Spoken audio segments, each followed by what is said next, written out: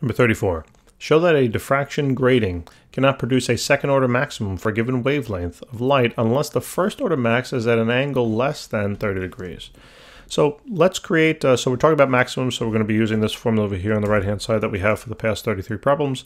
And now this is going to be, I think hopefully by now this, I'm not even going to say the variables anymore because, so just put all ones down here, okay, to represent the first-order max case. And now take rewrite the equation with all twos.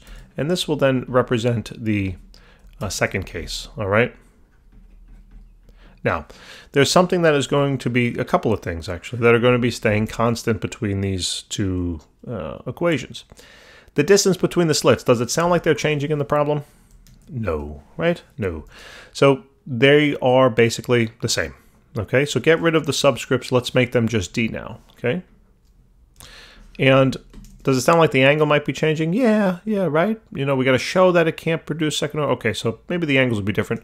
Does it sound like the orders are different? Well, sure. One is M1, one is M2. What about the wavelengths? Well, the wavelengths here will be constant. All right, so get rid of those as well. Now, there's several ways to solve this problem. I've solved it then for D before and then plugged it in and done all that mumbo jumbo. What you can now do is you can just divide one equation by the other. It doesn't matter which way you necessarily do it. Since I want to, though, solve for like the second order max, right, this angle, basically, that's what I'm going to be looking to do. I'm going to put this one on the top. In other words, I'm going to take this equation and divide it, just basically create like a little ratio here. And notice now what'll cancel. The D's cancel, the wavelengths cancel. All right, and then we have now sine theta 2 over sine theta 1 will then be equal to M2 over M1.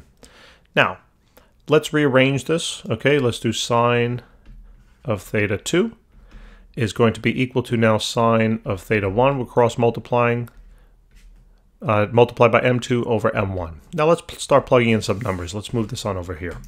Let's start plugging in some numbers, all right? So sine of theta 2. We have sine of theta 1. They said that the maximum here for the first order is at 30 degrees, so type in sine of 30.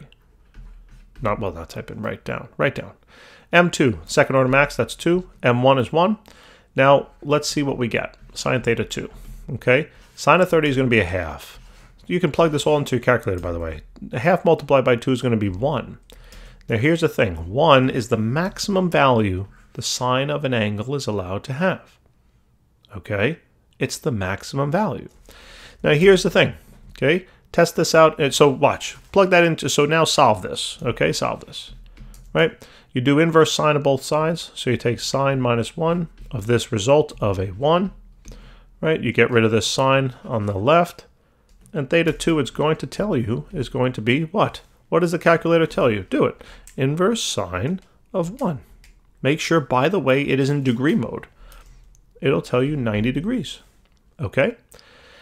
Now, what's now the value of sine of 31?